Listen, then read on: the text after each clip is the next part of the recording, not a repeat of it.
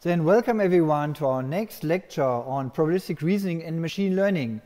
Today we continue with support vector machines. Okay, so I hope you like the topic. It's slightly different than all this probability stuff. It's more about mathematical optimization.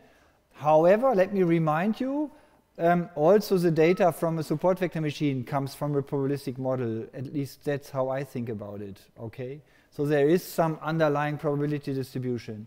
And of course, it's interesting to see, so where is the probability distribution in the support vector machine? Not clear to me where it is. So, last time, where were we? We derived a primal problem for the separable case and also a dual problem for the separable case. Up until now, the dual problem is just curious that you can do, that you can have two different optimization problems. An advantage might be that the constraints might be easier. So the inequality constraints here are simpler than the inequality constraints up here.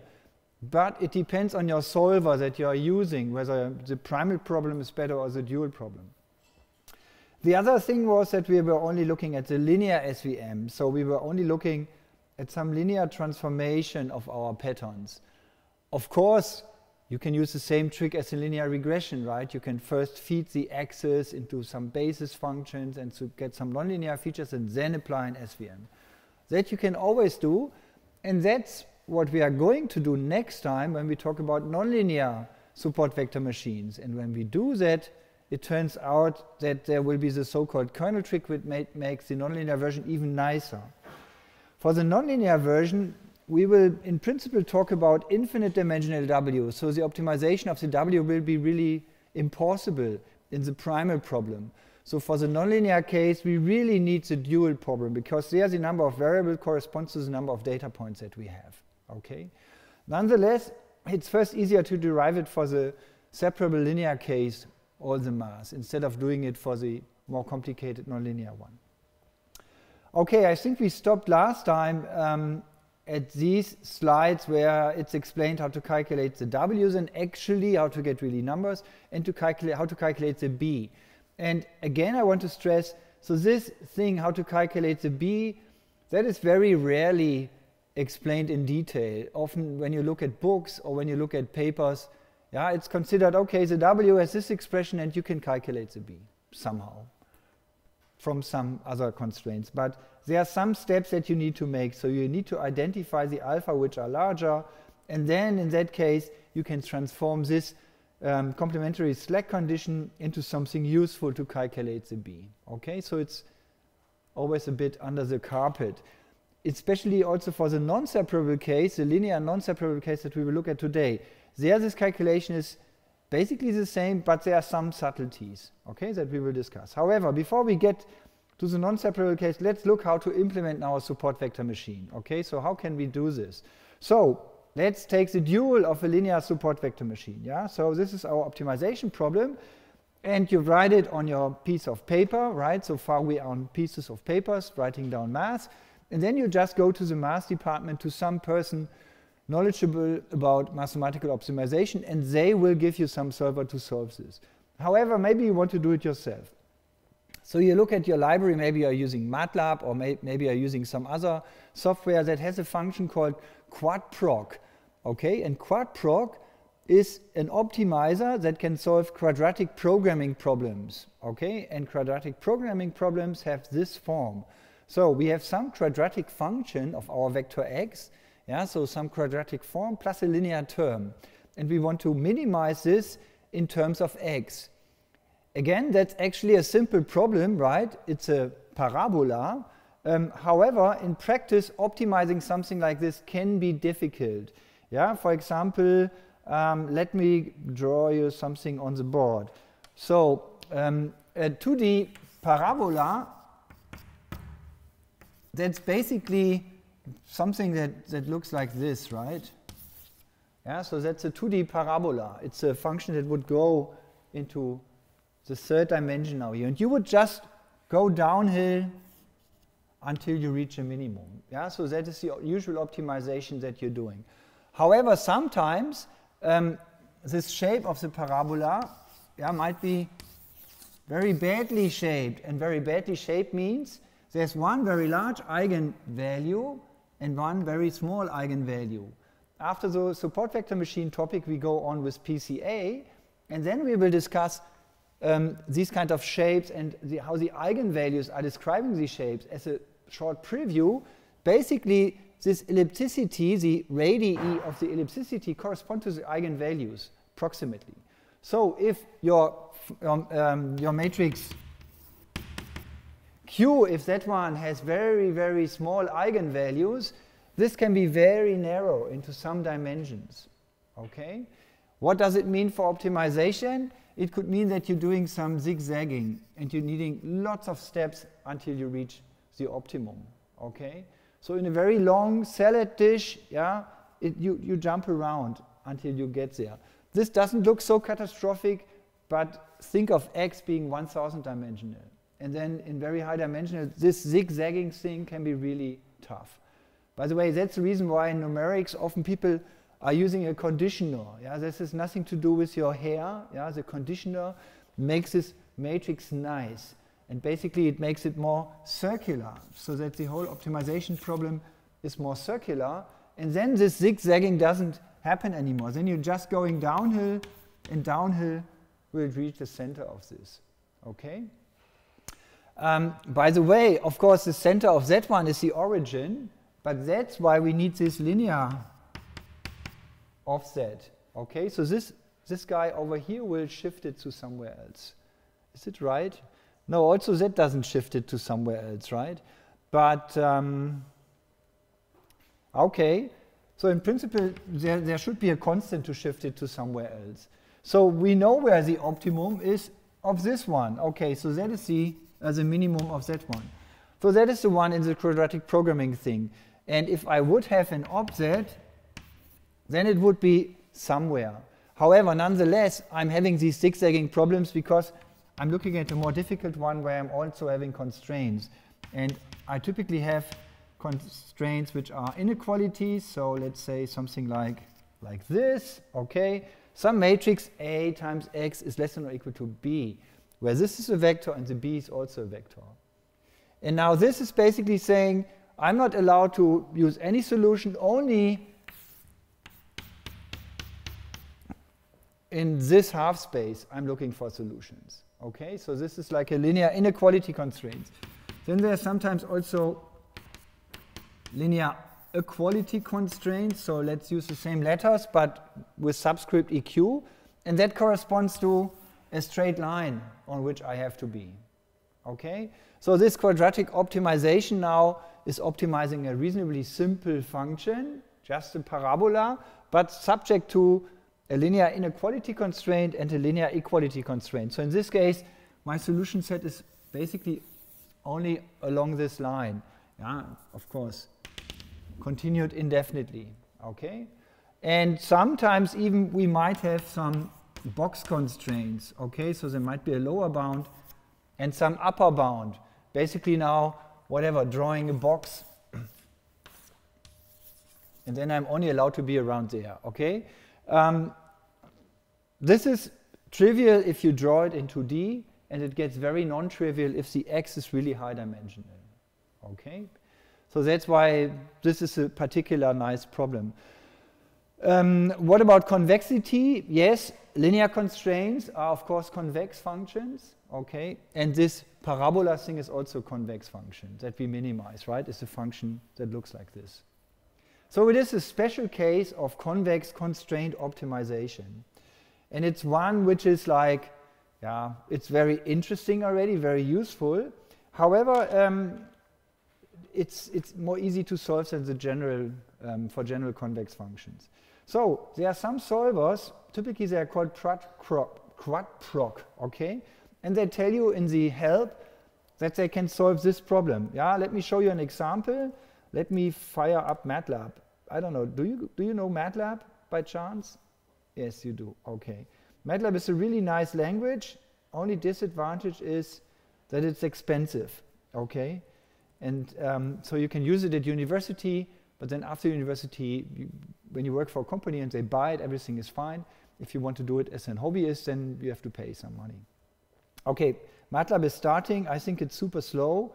So let's continue first, and then I show you this quadproc help, because it's telling you exactly something like that. However, now we have this optimization problem, and when we look at it, we see, yeah, maybe this quadratic thing might be just the right thing, right? Because we have these inner products between the x's, and that is like nothing more than a polynomial of degree 2, right? Because like the ith point, or maybe the x1 is multiplied with itself, so there can happen something squared, and then there are all these mixed terms as well, okay? No, that's not the point, sorry. So here we are optimizing over the alpha, so I need to talk about the alphas, okay? So the alphas takes the role of the x. And then basically there could be alpha 1 times alpha 1, which is giving us an alpha 1 squared. So it's a parabola in terms of the alpha. But it's a high-dimensional one, okay? And that is a linear term. Then that is a linear constraint, and that is yet another linear constraint. Now I just need to translate it into this form. But before we do that, okay, here's my MATLAB. So there is a quadproc, and I just want to show you the help. Okay, the help will be super long, but at the beginning, you will see exactly this problem that we have on the board. Okay, so the quadproc is really solving this constraint optimization. Okay, that doesn't make it more readable. Subject to some inequality constraint. However, so that is the easiest call. You can add more parameters to it with A EQ and B EQ when you want to have additional equality constraints as well, okay? And you can have even more parameters, lower bound and upper bound, if you know my variable is like bounded, which is often also called a box constraint, right? Where's the box? The box is there because the x is two-dimensional, for example, and then a lower and an upper bound. The lower bound is a vector and the upper bound is a vector, so you have a box. And so in higher dimensions, you really have a 3D box or a hyperbox, okay? And those constraints, why to put them here additionally? Because these linear equality inequality constraints, they are more difficult to handle. So it's these box constraints you can handle more easily in optimization typically, okay? So you see, when you have this kind of code, quadproc, you can now just translate your support vector machine optimization problem into a quadproc optimization problem. That's what we are going to do now. So here's our dual SVM, and now we just write it in some fancy fashion, okay? Let's start with a simple thing. Okay, we need to turn it into a minimum, yeah? We don't have a maximum in the quadproc implementation, but typically we need to minimize something. Fine. So we minimize in terms of alpha. That means we just put a minus sign in front of our objective function, yeah? What about the constraints? The constraints just stay the same if I change from minimum to maximum, because the constraints, they tell me what are the possible values for alpha. Okay, so far so good. The easiest one is this alpha greater or equal to 0, where alpha is really a vector. So every component should be positive or 0, so we just turn it around so that it looks more like the one that we had before. And this constraint over here, it can be also written like an inner product between the vector y and the vector alpha. Okay, so far so simple. And we see in terms of alpha, this is a linear equality constraint, and that is a box constraint that we can use. Okay, so what about this one over here? Let's start with a simple term. The summation of all alpha I, that's another trick, can be also written as the inner product of the one vector with my alpha. Okay, so that's the same as summing everything up. That's very often very useful if you have a formula with a summation sign. You can typically replace it with an inner product with the one vector. And then combined with matrix differential calculus, you can calculate nicely derivatives of it. Okay, and then the one gets shuffled around and pops up at some other location in your derivative, and again, you replace the one vector transposed something with the sum, yeah, implementation. So only for the mass, you write the one vector, and then in your implementation, you use the summation function that you can typically call of in NumPy for vectors or matrices. Okay, now comes the single complicated term. So that's this quadratic form, and it's the translation of the summation. Okay, interesting. So for this, I need to tell you what the Q is. So the Q is this weird thing, okay? So let's show on the board that it's the same, yeah? So ideally, I didn't don't do a mistake here. So let me first write down the Q. The Q is the diagonal matrix, so it's a capital D, okay, again my convention, then it's a matrix. It's a diagonal matrix where I put the vector y along the diagonal. And then I have my data matrix X, X transpose, and again diag of y. Where of course, if you prefer, you could put the transpose here for beauty, okay. But since it's a diagonal matrix, it doesn't matter. Yeah. Now, of course, the question is always, what is the X? And the X, I hope I'm using this convention here. Let's think about it for a second. Yes, I think I do. It's x1 transpose, x2 transpose, and so on. So even though in some of my lectures the xi's are column vectors in the X, yeah, I think I converge to this shape. So that is a nicer shape. When you talk about PyTorch and about most of the libraries, they typically assume that the first dimension is counting over your data point. And then the second and third and fourth and fifth dimensions, those are the multi-dimensions of your data points. Yeah? And that makes nice for loops in Python, for example. Then you can just iterate into the X like this, I think, and you get the 18th element, something like that, right? And it will have the shape of the rest of the dimensions.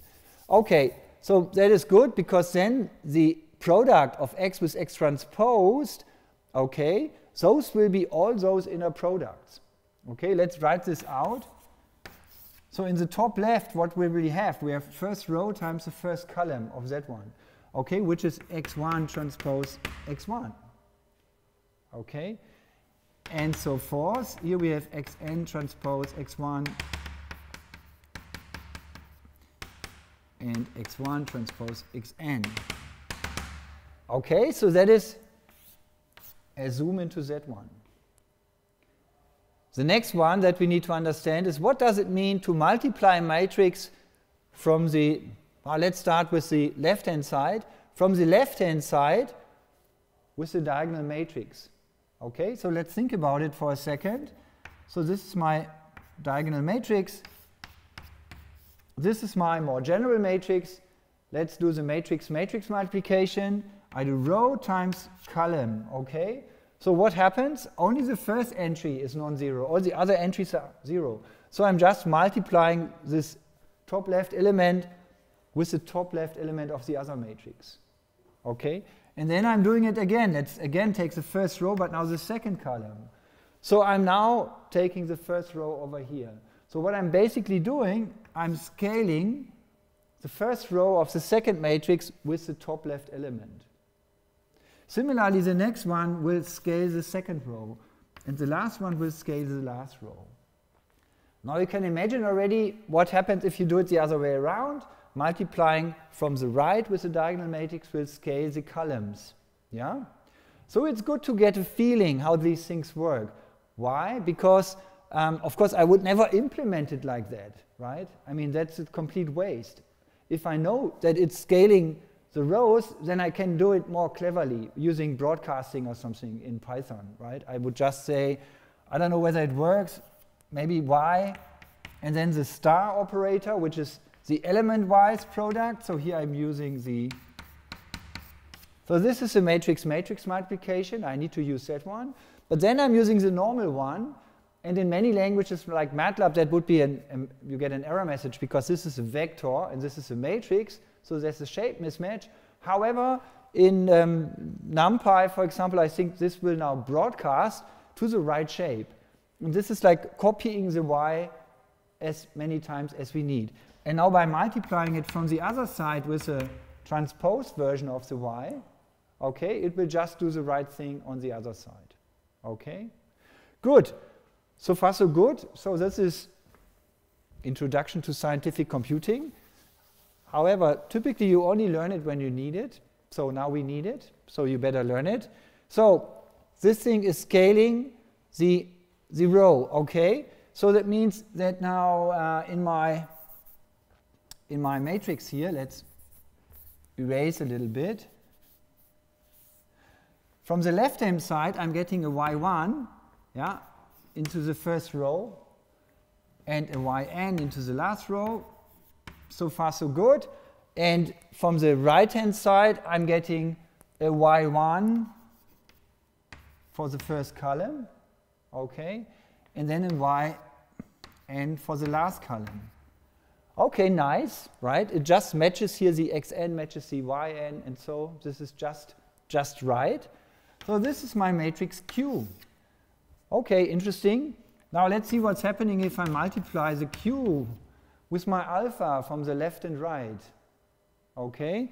Now this is again matrix multiplication. So it's matrix vector, but I call it matrix with the column vector. Yeah. So basically it means, let's write it up here. So alpha transpose Q alpha is equal to alpha transposed all this stuff. And basically as well here, so let's write it alpha 1 to alpha n. Okay, that's alpha transpose. And here we have alpha 1 to alpha n. Okay, so that will be the first row times all of these guys. Yeah, and then summing everything up. So it will be the summation over the second index over here, let's call it j, and then we have y1, x1, transpose, then we get an xj, right? This is the column index here, the second one, times the yj, and times the alpha j. Okay? So let's write it, this is y1, okay, and x1, so we get a big vector here. So that is not a nice sigma sign. Summation over the j, and we have the yn, xn transposed, xj, yj, alpha j. Okay, so far so good. And we have still the alpha 1. Is it too much detail for you, or do you like it like this? You like it?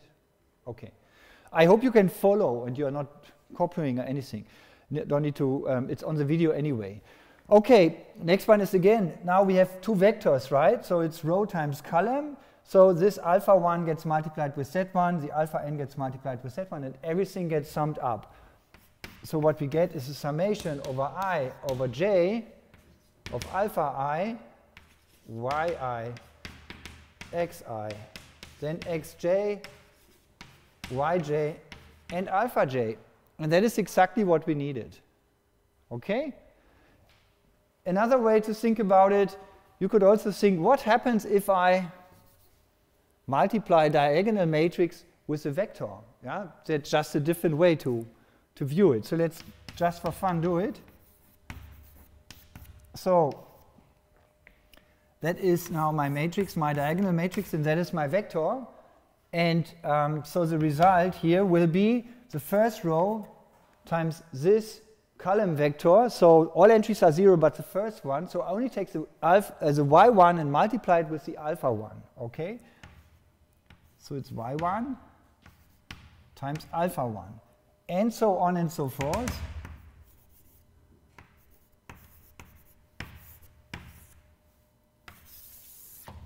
So I'm just getting this vector. So we see that, what did we prove here? We proved something that might also be on this cheat sheet from the matrix differential calculus. Basically, this is the same as saying y Hadamard product with alpha. Yeah? It's the same as putting y into a diagonal matrix and then doing matrix vector multiplication. Okay? Just to see that you can play around with these things. Of course, we want to have an expression for Q. Okay, that's why we didn't use this Hadamard thing, and that's why we had to use this weird notation with the diagonal matrices, which looks a bit wasteful. But the reason was we wanted to have a single expression for the Q. Okay, and that will be the one that we also are using in our code. Okay, so far so good. So we see that the expression up here with the minus sign is just the this product alpha transpose q times alpha, okay? So this is just rewritten now in a nice vectorized fashion, yeah? So far so good? Okay, next step. So here we have this nice rewritten quadratic program. Here we have our quadratic programming API that we get from typing help, okay? So now we need to just match, so it's getting more and more simple. So just by setting the x is the alpha, fine. The c over here, it's the -1 vector, and there you see why it's useful. Otherwise, it's not so easy to translate, but here now it's really just pattern matching. Then there is no inequality constraint that is like non-trivially, yeah, so they get assigned the 0 size matrix, so it's a matrix and a vector, so the A is a matrix of shape 0 times 0, and the B is a vector of shape 0, yeah.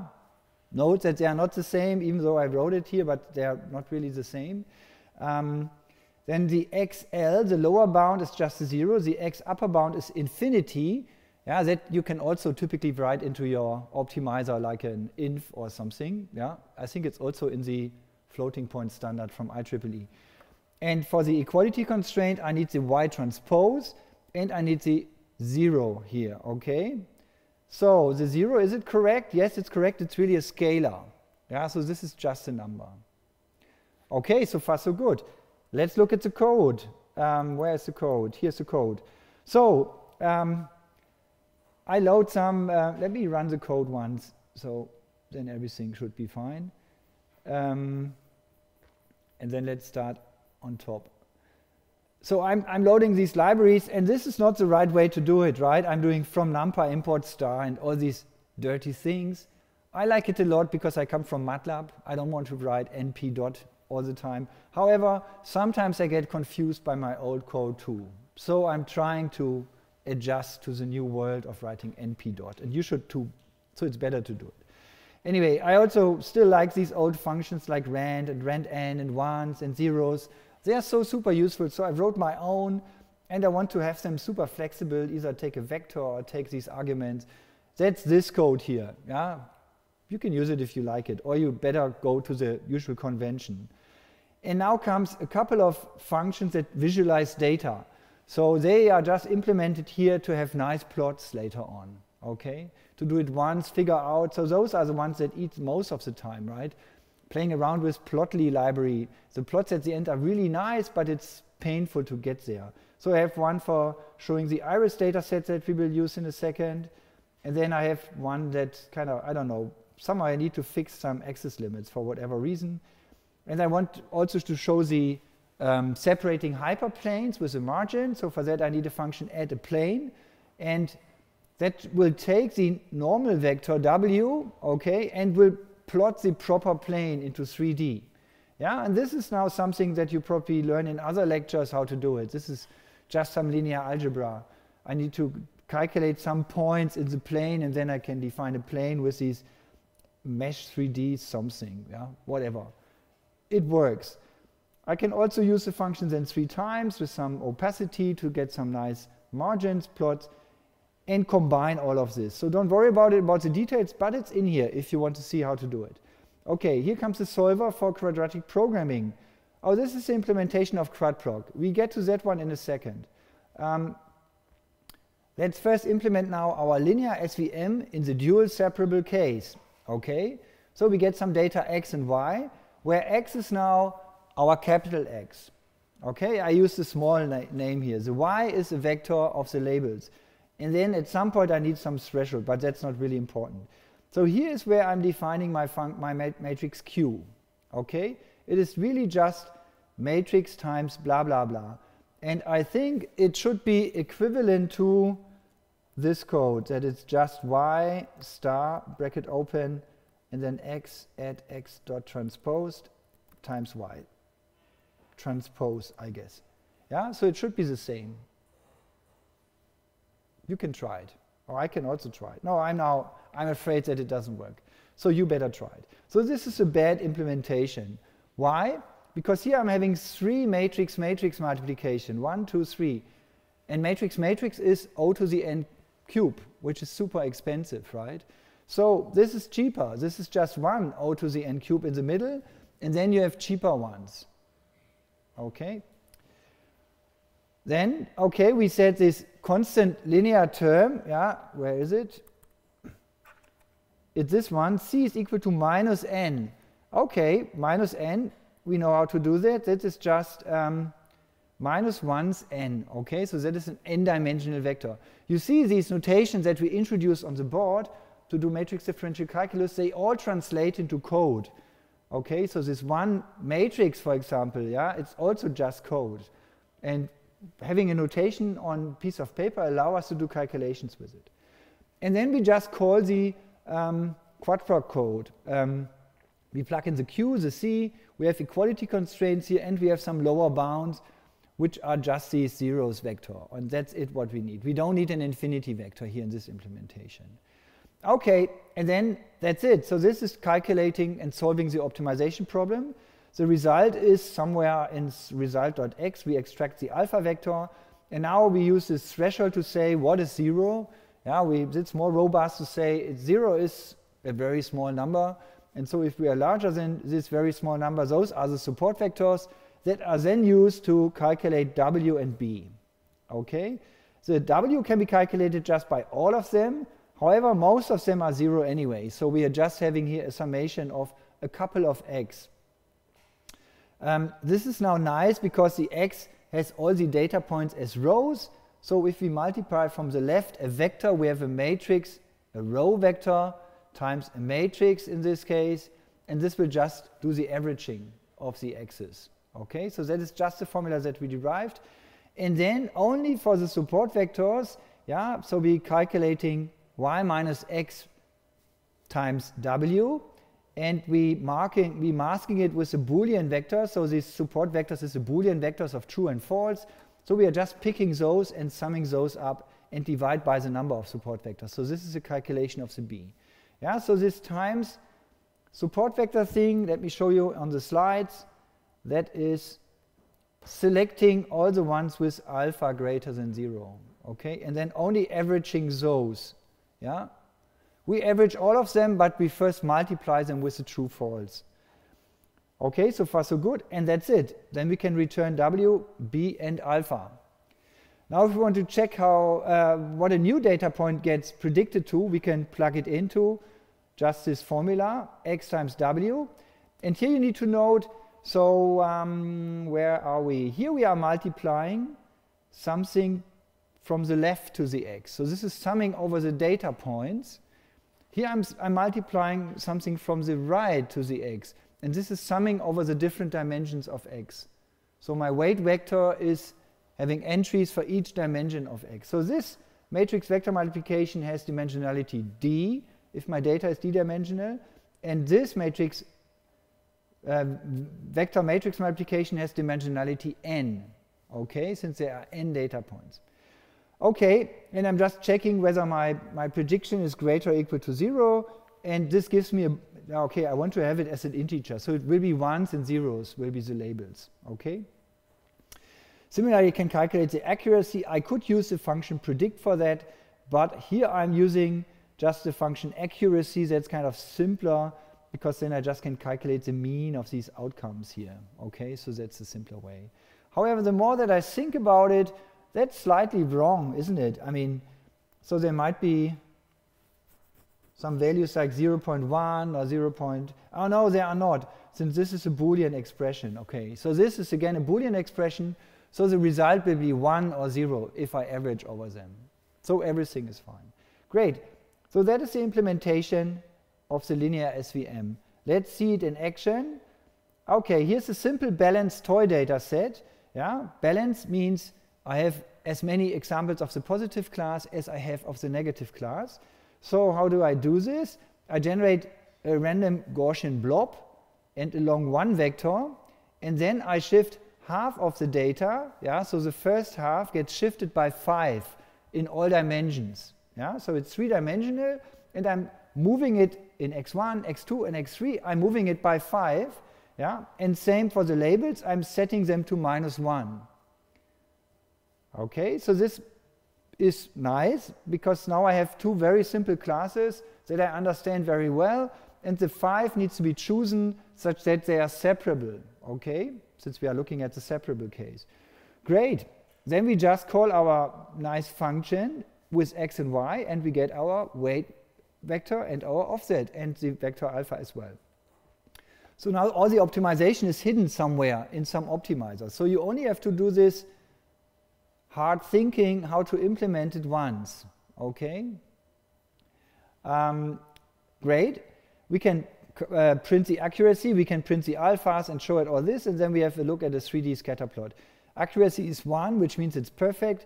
We see that the alphas are almost all 0, but for some support vectors, we get some weight vector W and some B, and we can also view it, and then you get this nice looking 3D graphic, okay? So where you see here that this is the separating hyperplane. It was calculated by using W and B, okay?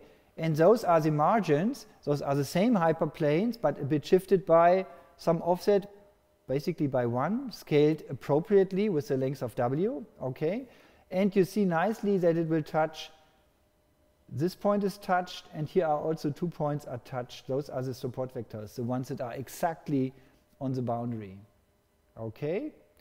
And you can also see, so with that many points, any other solution would have touched fewer points maybe, or maybe not only fewer. It could also touch this point up here, but then the margin would have been much smaller, right? So if this point would have been on the margin, in principle that would be possible, then we would have had a smaller separating plane. Okay, why was that such a big deal in the year 2000, right? I mean, there were already nice books from Yann LeCun from 1998, Tricks of the Trade, a nice Springer book with lots of tricks. So there were neural networks around.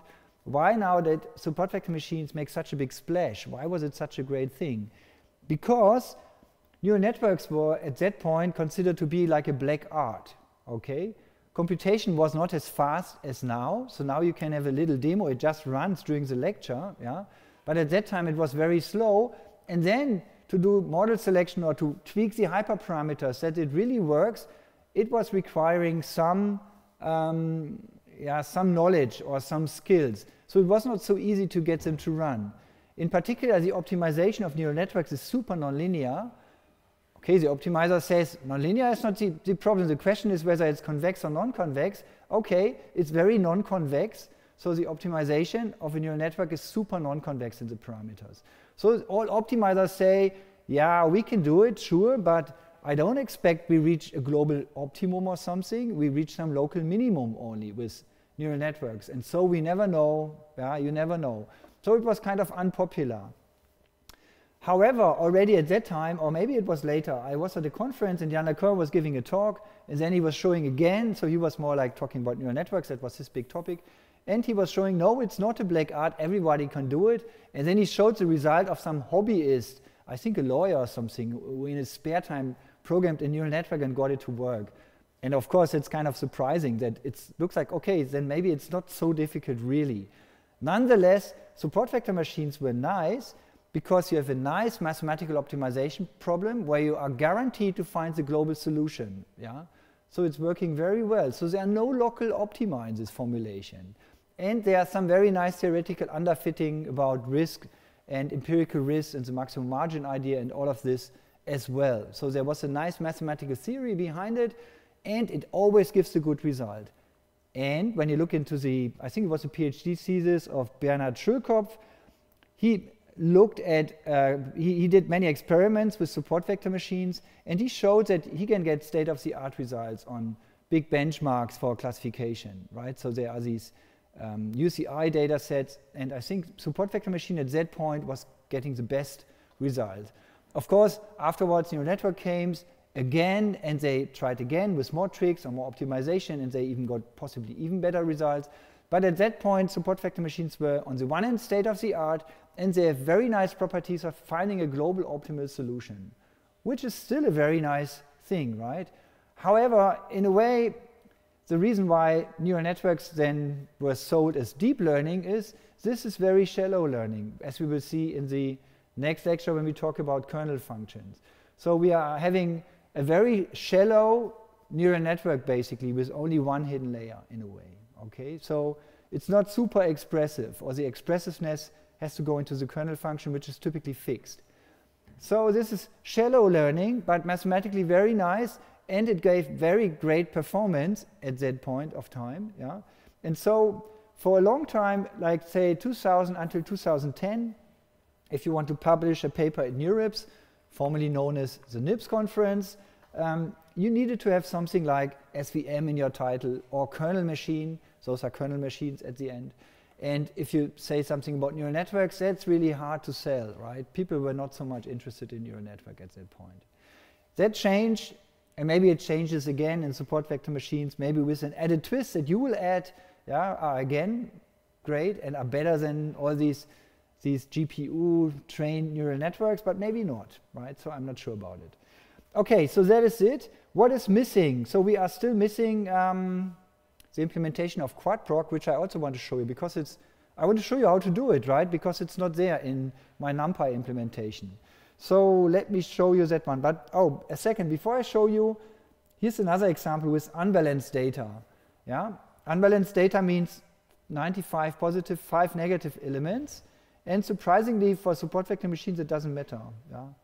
It also just works. Why? Because your solution is sparse. So only a couple of vectors are really relevant to define where the plane is. If I have even more red points over here, it won't influence the optimal solution in this case. Okay? And that's why support vector machine can deal very well with unbalanced data. Okay, that is just an aside. Let's get back to the slides. We have reduced our support vector machine problem to a quadratic programming problem. Yeah, that's for me not easy to say. And now you find out, oh, MATLAB is so expensive, I want to run it in Python. So can I have my own QuadProg implementation? And of course you can have, and I show you how to do it. And it's basically just another example of these steps that we went through. So we reformulated an optimization problem to fit the quadratic programming setup, and now we reformulate it to the quadratic programming problem to fit some other optimization method, which is more general, okay? And those are, for example, the interior point nonlinear optimization methods. They look at this problem. So you have some objective function f, you have some constraints, function g, okay, and some lower and upper bounds, and you have some box constraints. And curiously, you can translate this problem into Z1, okay? How are we doing this? We just need to implement f and g, okay? That's it. And let's see, yeah, that's how we do it. Question might be, so what about the equality constraint? How can I get them in here as well? There the trick is, just say GL is equal to GU.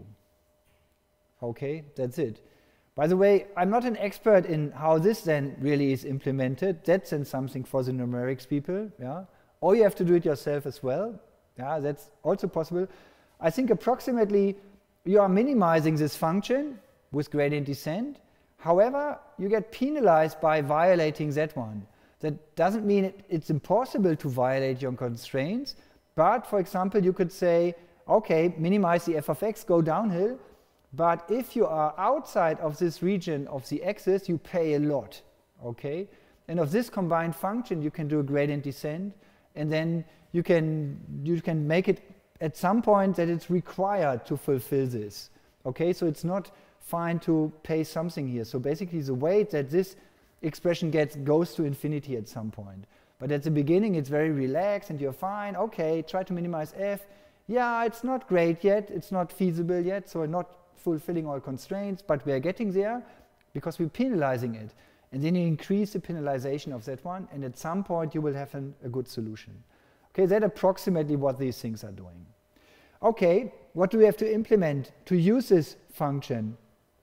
For that one, we need to look at some SciPy function.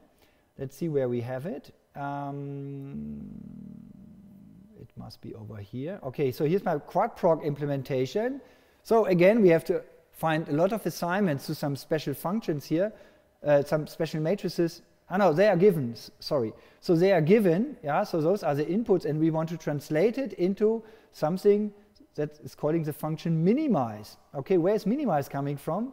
Minimize is coming from scipy.optimize. Okay, let's look at the help for the minimize thing, okay? Oops, how can I look? No, I want to get out of this help. I want to show you the help for the minimize function. There it is. Help minimize. Oops. Okay, that is the help function. What do we need to plug in? We need to plug in a function. Yeah, this is functional programming. The input is a function, a starting point, some additional arguments, blah, blah, blah, blah, blah. Then there are some bounds. The bounds are probably box constraints. And then there are some constraints. The constraints are also functions. And then there's also a Hessian. Yeah, we have to give it a Hessian if we have it. If we don't have the Hessian, then we don't have it. Okay, then the algorithm has to do something more clever. If we have it, great. Minimize will profit from it and choose a nice method.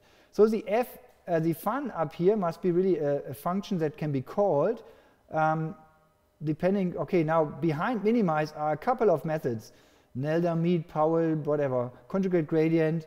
This is this BFGS method, and so on and so forth. And depending on the parameters that you give it, it will choose a different one. Okay? So this is not very convenient to use if you just want to solve a quadratic programming problem, right? Because it's easier just to give some other function matrices and blah, blah, blah called quadproc, and the quadproc should figure out how to solve this one using this function, okay? In particularly, we need to implement the constraint function and the gradients of all of these, okay? So let's do that. So this will be the implementation, but I show you first on the board here, or on the slides. So we have to implement the function f, the function g, and we need gradients of these functions. It doesn't need it always. It could use finite differencing, but if you have implementation of these gradients, then minimize will be much faster. And ideally also an implementation of the Hessian of the Lagrangian. Okay, let's look at this. So this is our f function. That is easy to implement, right? So we can write just code for it. The gradient of it is just a linear function. Yeah, this is really, I mean, now that you know how to take derivatives, so this will be just if you put a d in front, you will get twice x transpose q times dx, but you have a half, so it will be really the derivative will be qx of the first term, and of a linear term it will be just a c. Okay, so this is just the derivative or the gradient of this vector input function, okay? A scalar valued function of a vector. Then we have the g of x, and the g of x, we have some inequality constraints. We implement them with just a times x, and we have equality constraints. We put it into the same module here, so the gx is calculating a long vector, yeah, and the gradient of this is very simple. It's just a and a eq, okay? So we can just read it off. Then the bounds, okay, for the equality constraints, we just set it to BEQ, the upper bound and the lower bound, okay? By this, implementing an equality constraint. And for the other one, we need minus infinity and then our B, okay? That is also given in the optimization. Now, this is infinitely sub m, yeah? This is just telling us that is a vector of size m, yeah, where every entry is minus inf, yeah? Okay, so far so good. The Hessian of the Lagrangian can be also calculated as just the matrix Q. So why is that the case? Because the Hessian of a linear function is 0, okay, and the Hessian of a squared function is this matrix in between, and the constraints are all linear. So my Lagrangian will have these additional terms in terms of x, but they are all linear. So really the Hessian of the Lagrangian is just the Hessian of my objective function up here. So far so good. We can now plug everything together. So this is the quadproc help that we also seen in MATLAB. So what are we trying to solve with quadproc? This code that follows now is just nice because so you can omit any of those, yeah. However, if there is none given, yeah, in that case I need to ensure that it gets some proper values, and those are the proper values.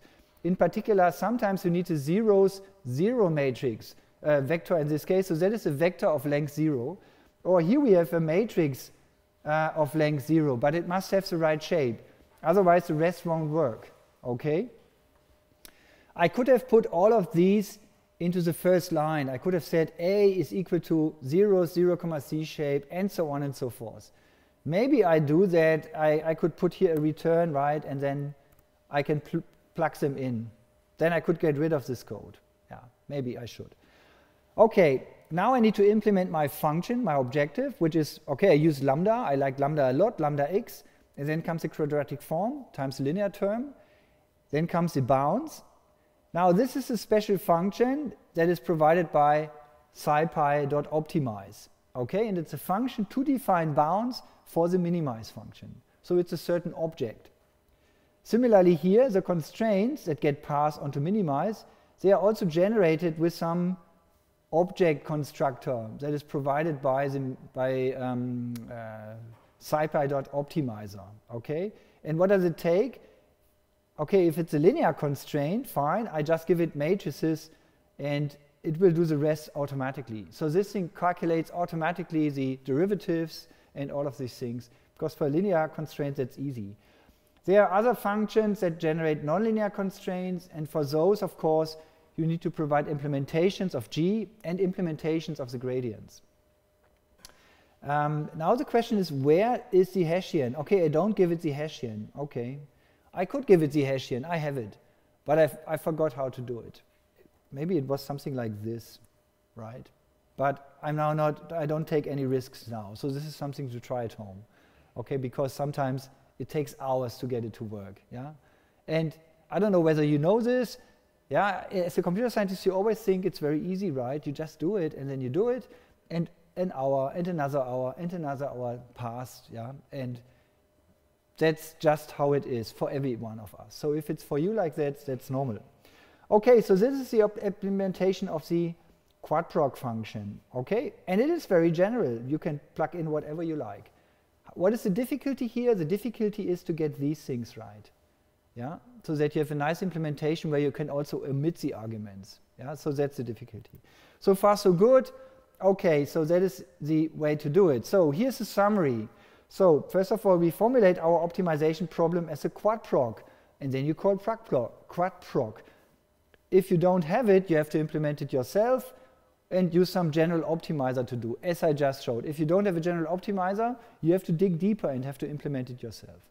And it's not impossible, right? If you went so far in this lecture, I'm sure you are able to implement interior point methods. Yeah, that should be possible. Just look it up, what it is, and then translate it.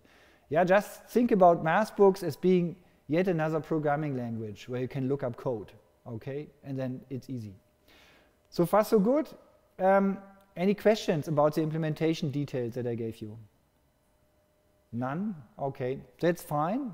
Either no one is understanding anything, so that's some possibility, but looking at your faces, I think some of you got something out of it.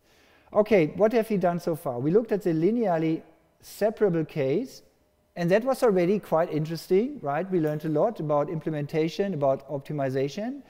Let's go one step further to the linearly non-separable case, okay? Just to remind you what this is, a little picture. So, okay, let's take plus and minus.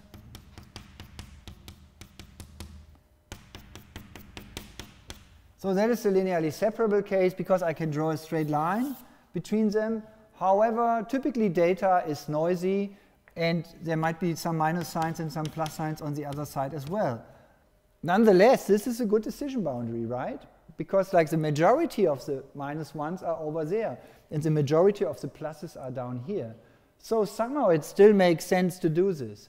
However, what is now a margin? So that is kind of unclear now, right? Because there are some really wrong examples here.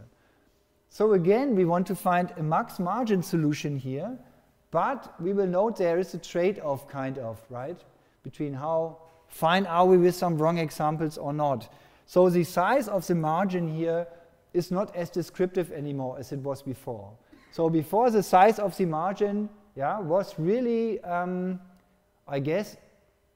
Yeah, not always, but in some cases,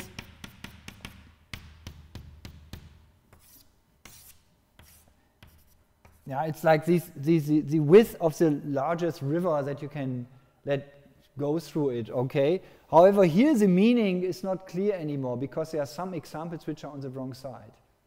And so we will see that we will have a new hyperparameter. Yeah, let me tell you which it is. It's called C like constant. It's a hyperparameter that will choose how large the margin will be between the two classes. For the linear case, that's not so relevant yet. The solution won't change much. However, in the nonlinear case, the solution will change drastically by changing the C. Okay? How do you choose the C? Cross-validation. Okay? It's a hyperparameter. Okay, so that is the non-separable case. By the way, that's another additional link here. I'm doing a lot of searching when I prepare my lectures, and I couldn't find really a good description of the derivation of this offset B, right? So it's often put under the carpet. However, I want to mention this publication from Zaki Mayra. Yeah, I think this is also a book which you can access online from Cambridge University Press. So there's some quality control. So this is really a good book. And they really nicely work out the derivation of this B. Okay? And then projecting that onto slides is what you've seen in the lecture. Yeah? So I got it from them, I think, with some thinking. Good. Now comes the linearly unseparable case. So here's the separable case. So far, so good. This was non-trivial to derive. Fine. In the non-separable case, unfortunately, some of our constraints are always violated. Okay, so there won't be a straight line that puts everyone on one side and the other guys on the other side. So there won't be a so-called feasible solution. By the way, feasible means fulfilling all constraints. That's like also a technical term from mathematics. A feasible solution fulfills all constraints. Oh, that's what I wrote behind. Oh, great. Yeah, so it's also here. How can we now relax this optimization problem? Relaxing is done if you do slack, okay? So slack, I don't know what the right translation is for slack, but the people in mathematics call these variables slack variables that we add here now. And basically it says, okay, we all want to be larger, greater or equal to 1, but some of you won't make it, okay? And you get some extra bonus here. You can be a little bit smaller, okay? So that's fine. So you can have some slack, yeah. So relax, it's fine. Be a little bit wrong. However, overall we have to pay for it, okay? And we pay for it the summation of all psi I, okay? Paying means instead of now optimizing only maximizing the margin, so minimizing the norm of W, we also want to minimize the slack. So ideally the slack is 0, yeah? So that would be the best. Then we have a separating hyperplane. But if we can't get it to 0, we want to find that solution that has the smallest possible slack, okay? However, now, what do we weigh more? Do we want to have a large margin? Is that what we want? Or do we want to weigh having like a very, very small slack to pay? And that is basically what the hyperparameter C is making a trade-off, okay? So it's trading off the max margin and minimizing the slack. So here's the formulation. So instead of having just the summation of the norm of W, we now have the additional term C times the cost, the additional cost of having some slack, okay? And we are minimizing this, so we want to make it as small as possible. Okay, just let psi I go to -infinity, right? So then you make it really small. So for that reason, we need these additional constraints here. So they must be positive, so or greater or equal to 0, okay? So you can be very, very small, and very, very small means you are 0, but that's it, you can't be smaller. Okay, so there's a stop to that one. And then our constraints are now relaxed. Basically it means, let's say one of these is -0.5, so really bad. Then we can pay with a psi of 1.5 and everything is okay. Okay, and now you see there's this. Now the trade-off is, one, first to make it feasible, so to get a solution at all, but then depending on the C, we might get slightly different solutions, okay? As I said, we get a new hyperparameter. We didn't have a hyperparameter so far, right? We only might change the dimensionality of our axis with basis functions or something, so that could be viewed like a hyperparameter, like a hypothesis world or something. But now we have a new hyperparameter which has to be tuned. For example, using cross-validation. Okay, so here's our primal problem for the soft margin, and we can plug it into our optimizer, sure, but we will derive the dual problem, of course, to have another option. And again, yeah, you can implement this and it will work. However, we want to get to the nonlinear non-separable case, and let me tell you, for the linear non-separable case, the primal problem cannot be implemented. So we need the dual problem, okay? So let's again do the dual problem for that one, okay? And I try to do it on the board. I think then it's most fun for you, or at least I'm stopped and I cannot just gloss over something that is super complicated because I have to tell you or I have to write it. Okay, so let's see. First challenge is to copy it right onto the board. Okay, I try to memorize this, but I might need to flip back and forth. Okay, so my Lagrangian. So what are the variables? Can anyone tell me that I have?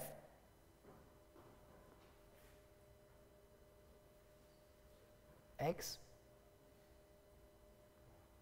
Y. So what are the variables of my primal problem? I show you again the slide. Here's my minimization problem. So please remember the primal variables. So what are the primal variables? You can just say it.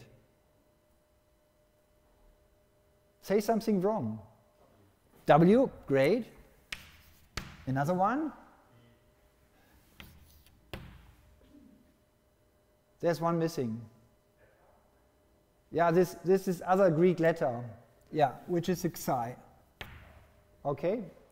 So this approximately is xi. I'm also not very good at writing it. Okay, so those are the primal variables. Okay, great. Let's write it out here because okay, and then come some other variables. So last time we had an alpha, and the alpha was for all of those constraints here, right? So we had an alpha, but now we have these constraints as well. So we need even more dual variables, okay? So we need a beta as well. So those are the dual variables.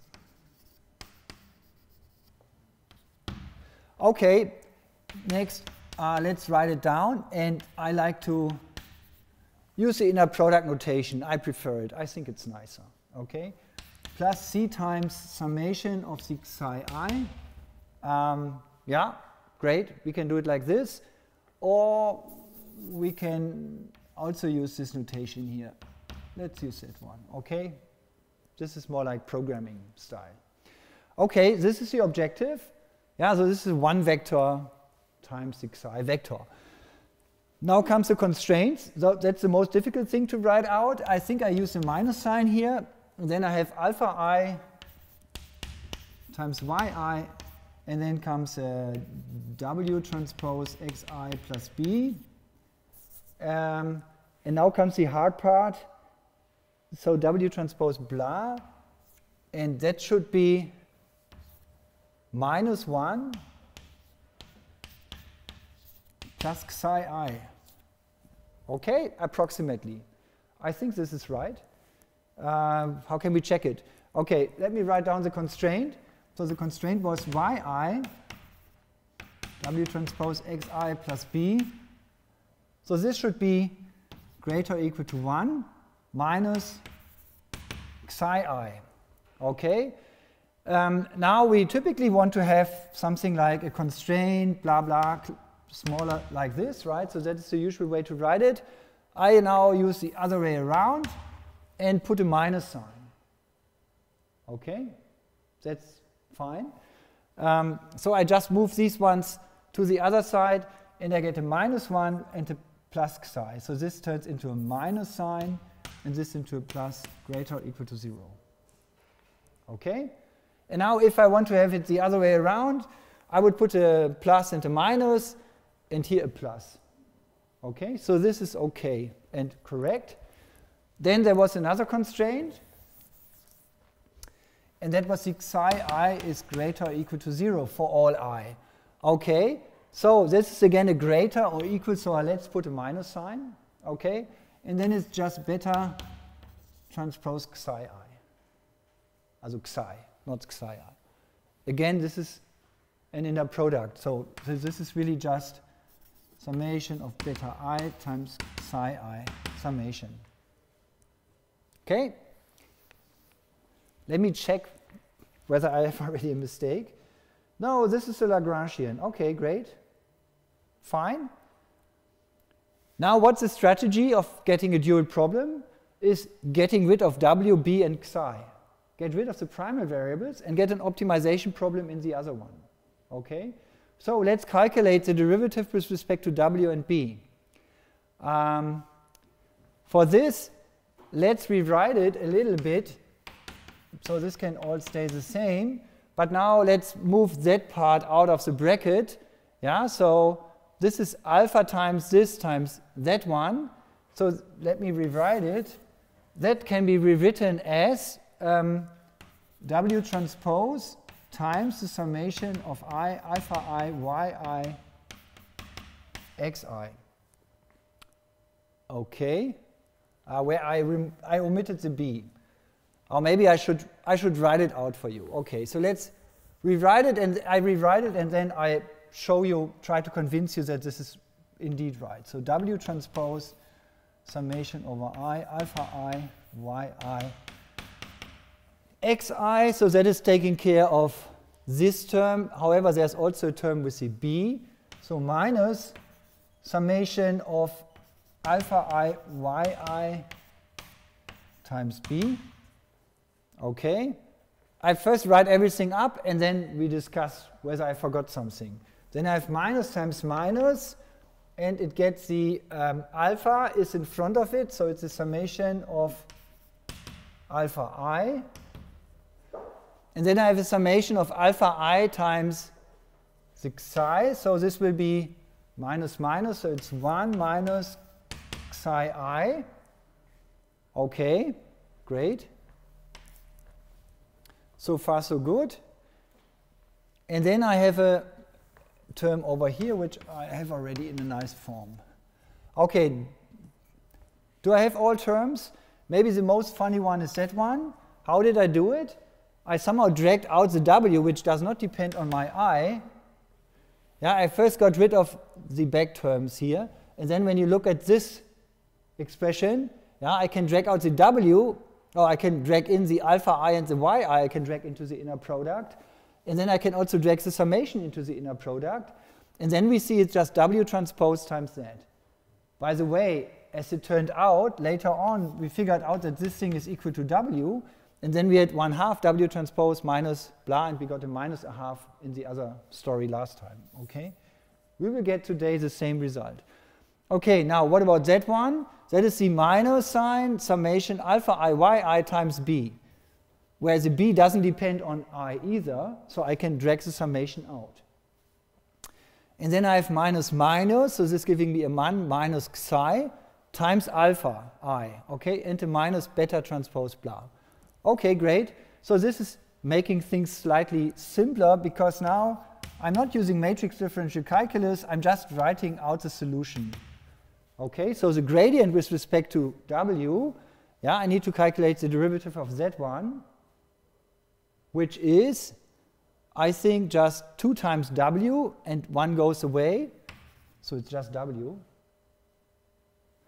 minus W times some constant, so it's just the constant. Okay, that's my first one. That is nice, because setting this one to 0 just gives me again W is equal to I, alpha I, yi, xi, as before. Okay, nothing changed. Next one, derivative of, or we can also do it over here. So derivative with respect to b. So the reason why I write it like this is to make the derivatives really simple, right? The only location is this b over here. So the derivative with respect to b is just this constant in front of it. Okay, so it's minus summation of alpha I yi, which I can also just write as alpha transpose y. Okay, it's the same thing. This is the same as that expression. Okay, and setting this to 0 is giving me another constraint. Okay, that needs to be fulfilled. Great. Now comes something new. Now comes the derivative with respect to xi. Okay, so with respect to xi, so the xi exists over here and it exists over there. Oh, I omitted that one, right? I forgot it. So let's put it in. So where does it go in here? Minus minus. So it's a c times xi thingy over here. So this is not written well up. So let me copy it over here. C times the one vector, or maybe that wasn't a good idea. Let's use that one. Okay, so like this. Okay, we can sort these terms in the back a little bit to make them nicer. Yeah, let's make them nicer. Let's sort them by these xi I. Okay, so let's say this is summation of the alpha I, right? Summation of alpha I is this expression minus summation of alpha I xi I. Okay, that is alpha I times xi I. Then we have beta I times xi I. And then we have c times xi I, okay? But with a plus sign, c times xi I. Okay, so with other words, summation of the alpha I minus, and now I can sort it, summation of c minus alpha I minus beta I times xi I. Okay? This is much nicer, since we want to take the derivative with respect to xi. Okay, so let's use that part over there to calculate the derivative with respect to xi. And it will be just c minus alpha minus beta. That's it. Yeah, let's take xi1. For xi1, the derivative is c minus alpha 1 minus beta 1. Xi2, it's c minus alpha 2 minus beta 2. So we get a long vector, which is just c times alpha times this one. And if we want to be like very code style, then we would say this is a vector. C times a vector, a scalar times a vector. However, I think we are fine. I think we can understand this. Okay, so let's also set this one to 0. From that equation, we can derive an expression for beta. Okay, so we can eliminate beta as well. So that's good. So we get beta as c minus alpha. Okay. Now what do we get here? So now let's plug everything in. So we have a new Lagrangian here. It's only a Lagrangian now of alpha. Actually, it's only a Lagrangian of alpha at the end. So let's do that. So this is still on the video. Good. Okay, first of all, let's plug in the W is equal to this expression. Okay, so that is basically here a W transpose W minus a W transpose W. So it's a minus 1/2. Okay, minus 1/2. And then we have again this double summation alpha I, alpha j, yi, yj, xi transpose xj. Okay, and this cannot be read. Alpha I, alpha j. Okay? This one is the combination of that term and that term. And there's no more w's in here.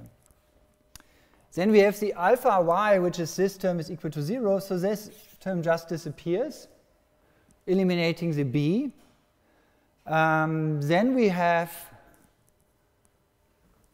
that one. We shouldn't forget it. So that is plus summation of the alpha I. So far, it looks very much like the objectives that we had before. Yeah, it is the same objective. Next, we can plug in C minus alpha for the beta. Okay. If we plug in, let's use that expression over here. So we have this one is basically C minus alpha minus beta transpose times xi. And if I plug in here C minus alpha minus C plus alpha transpose xi, then this will be equal to 0. Okay, that term also disappears. Okay, nice. Now what do we get? We get this objective here. However, there are some constraints on the alpha, yeah, subject to the alphas must be greater or equal to 0. Okay, and there's another constraint where I'm kind of wondering where I get it from.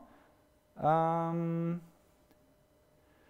the other thing was the beta must be also greater or equal to 0.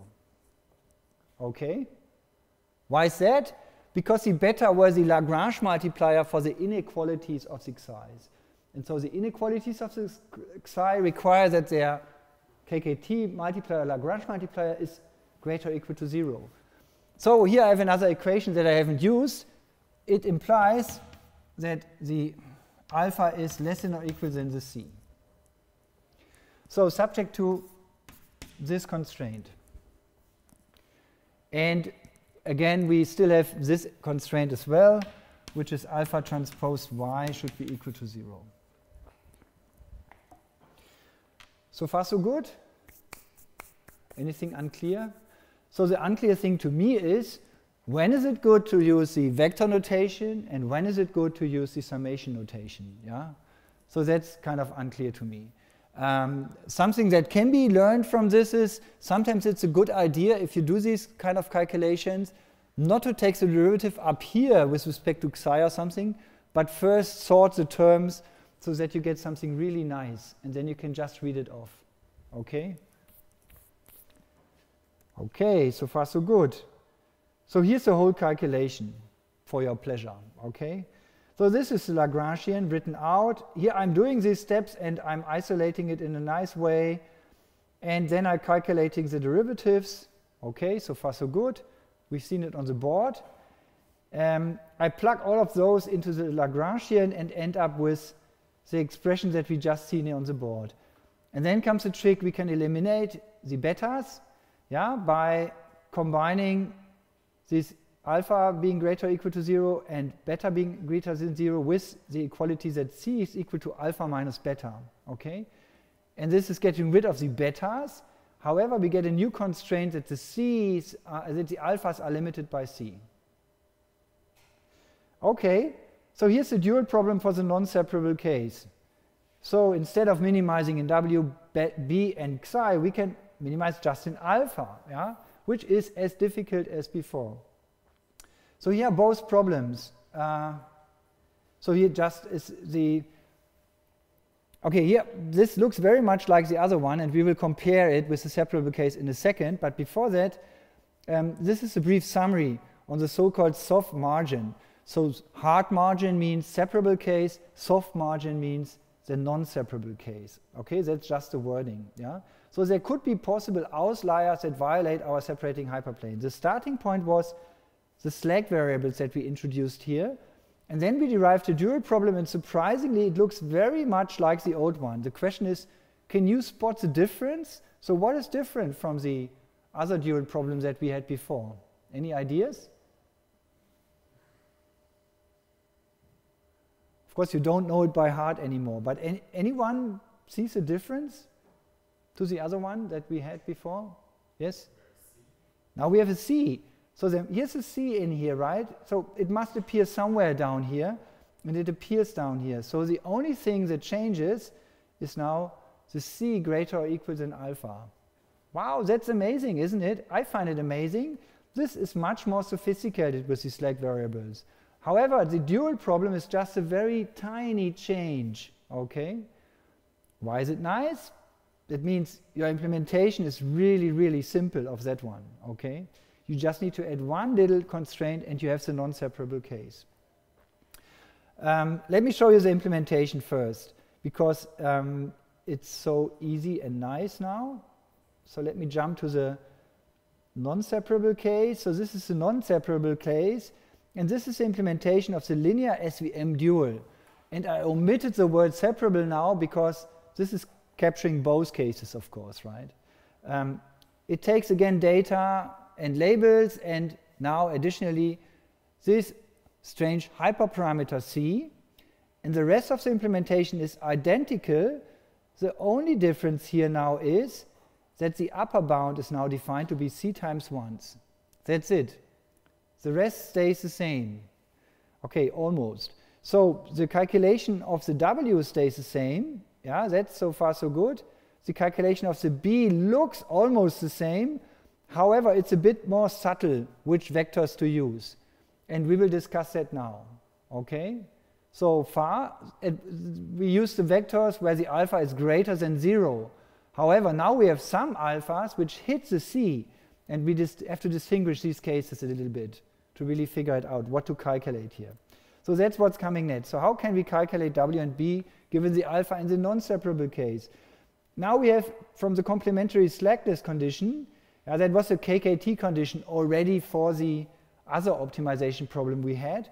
We now have a slightly different version with the xi here, okay? And so this formula is only useful for calculating the b if my alpha is positive, right? Because if the alpha is positive, then the back part must be 0. So then I can use it kind of to make a derivation. However, the xi should be also 0. Otherwise, I cannot use this equation because I don't have the xi's, yeah, in the alphas. And there's another complementary slackness condition, which is basically these beta I times xi I must be equal to 0 as well. However, there we can also plug in our constraints that we got from the calculated derivative with respect to xi I. Okay? So now let's see how we can turn this expression, yeah, basically we want to have this blue expression, turn it into an equation equal to 0 to derive a formula for b. And the question is, which alphas are we allowed to use? Okay, I tell you which alphas we are allowed to use first. So the ones that are not c and that are not 0. Okay, so they are not allowed to be c. That's important. So why is that the case? So let's first do the case where the alpha i's are really between 0 and c. Okay, in that case, we have this complementary slackness condition, the constraints that the xi i's were greater or equal to 0.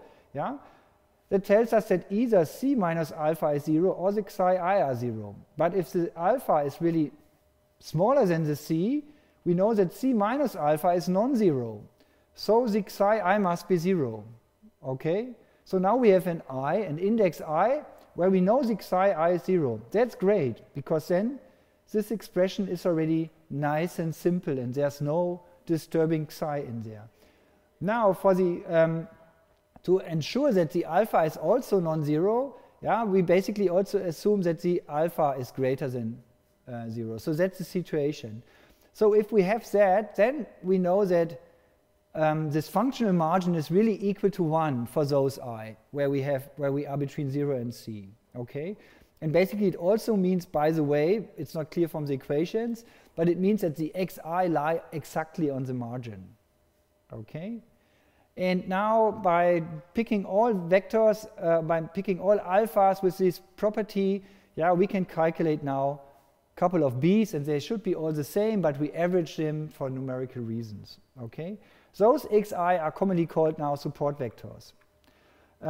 For the alpha being equal to 0, in this case, they will lie outside the margin. So if alpha is equal to 0, basically the xi I must be also 0. Yeah, and that's a subtle case distinction here, which makes it a bit complicated and messy. Yeah, so the xi I being equal to 0 does help us to get this inequality, but it doesn't give us an equality that we can use to derive a formula for b. So that's not useful for us. Now comes the strange thing. So if the alphas are equal to C, they are also called support vectors. So I looked this up, that's the case. If the alpha is non-zero, yeah, they are called support vectors. However, they are only useful for calculating the B if the alpha didn't hit the C. And now this is like little technicalities, which are only important if you want to implement it yourself. Why am I going through this with so much detail? Yeah, maybe you have another problem, maybe a ranking problem, maybe another mathematical problem, maybe some machine learning problem, and you can derive a mathematical optimization problem from it, okay? Then you can use all these tricks to get a really nice algorithm, okay, which is super powerful. Okay, the W gets calculated as before, and relevant are only the ones where the alpha is greater than 0. That's why the alpha greater than 0 are called support vectors, because they support my W. They support the plane. They define where the plane is, okay? However, to calculate the B, yeah, I need to transform this complementary slackness condition, and I get only something useful if my alpha is between 0 and C, but not if my alpha is 0 or not if my alpha is exactly equal to C. And in that case, I get the usual formula as before. And the rest is as before. Okay, so the other difficulty in the implementation is now the part below. Take the alpha and calculate the B. And that's basically the question is, how do you choose now the support vectors? And these support vectors in this code are the ones, that's why I'm writing it here, the support vectors are only where my C is greater alpha greater 0. But those are not the support vectors for calculating the W. Okay, so far so good. So that is the implementation. What's coming here? Oh, is this just, again, a box with an algorithm that you can copy and implement. So you start with data, find an alpha that solves this optimization problem, and then use alpha to get the parameters of the decision function, yeah, where the W is just this linear combination and the B is calculated using the KKT conditions, as on the previous slide. So, which one should we solve, the primal or the dual? Until now, yeah, the primal problem is fine, yeah. However, for the non-separable case, the dual problem already becomes quite attractive. Why? Because here we already have now d plus n plus 1 variables. So the plus 1 is the b, the d is the w, and the n are now our xi's. So in the primal problem, we have as many variables as there are data points, which could be a lot, plus d. Yeah? And we have lots of constraints, which are somewhat, so some are just box constraints and n more complicated constraints. So you could use it if d is less than n, okay? However, I think a nicer way to do it is to use the dual problem, then we only have n variables, which are even fewer on the other side, yeah? However, it comes at the cost of calculating an n squared matrix here. And that's why I'm saying use it if d is less than n. In that case, the primal problem is better, okay, and faster. However, this n by n matrix, when we talk about nonlinear SVM, it will get a special role. It will be called the kernel matrix in turning everything nonlinear. So in the nonlinear case, we have to solve the dual problem, okay? So far, so good. So that was the non-separable case with the primal and the dual. How do we get a nonlinear SVM? I show you next time. And today I just show you a couple of examples now for the non-separable case using our new code that we have here, okay? So let's take the iris data, okay? The iris data has 3 classes, great. The blue class is separated from all the rest, and these classes are not separated from the rest. So we can use the green and the red ones for our example here. Before we do that, I think we now merge the 2 classes on the right, okay, and want to train a support vector machine for red against blue. Again, notice having unbalanced data set is not an issue for a support vector machine here, so that's fine. For some other method it is.